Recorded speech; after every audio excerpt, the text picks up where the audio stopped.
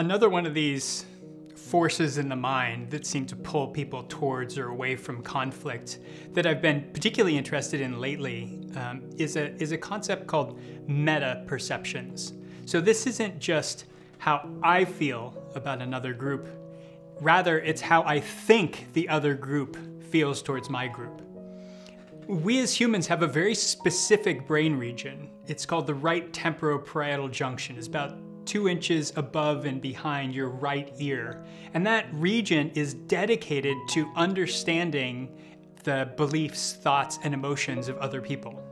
It's responsible for what we call mentalizing, so understanding somebody else's mind.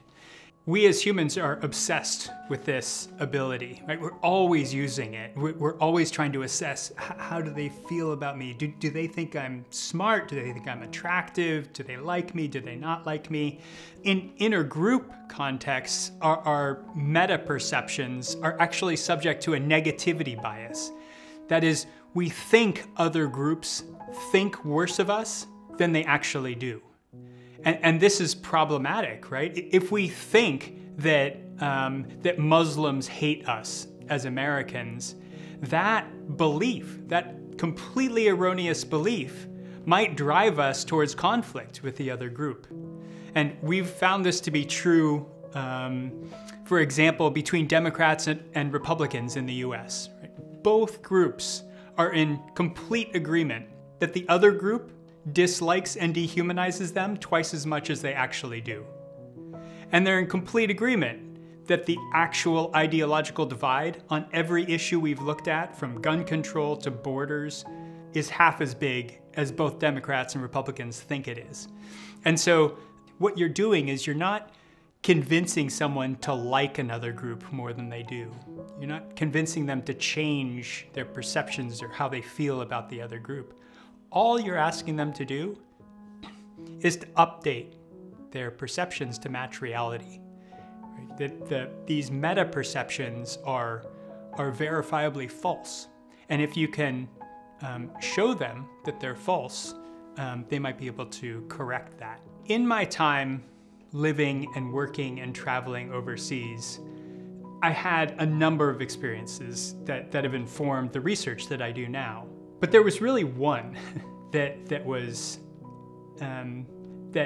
will never let me go.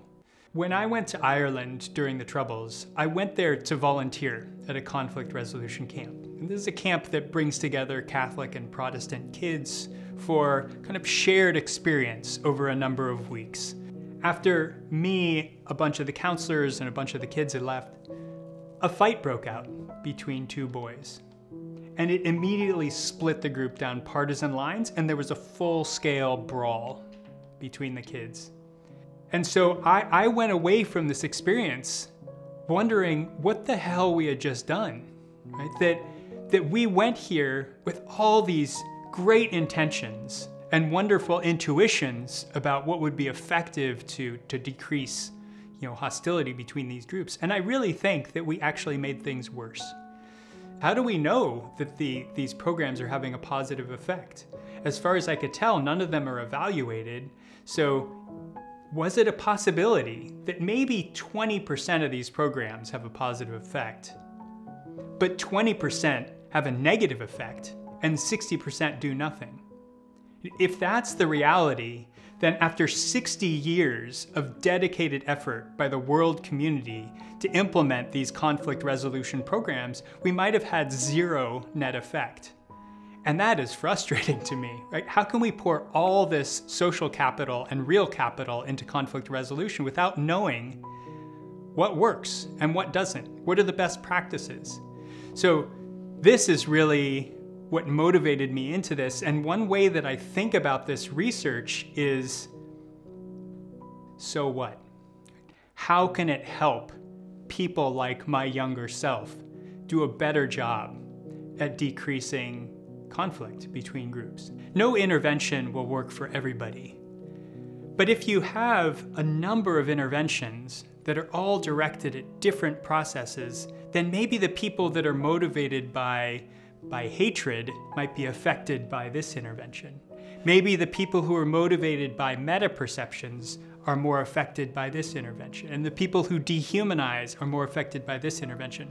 The more we can identify that, we might be able to build targeted interventions. It's more like personalized medicine, personalized psychological medicine that allows you to gear an intervention towards an individual, so that when you have a group of kids coming to you saying, yes, we want to engage in this conflict resolution program, we're ready, you can place them into the intervention strategy that seems like it might be most effective for them.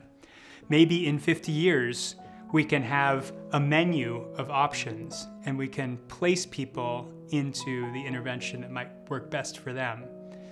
I think that's an exciting possibility that's perfectly plausible if we keep going down this path.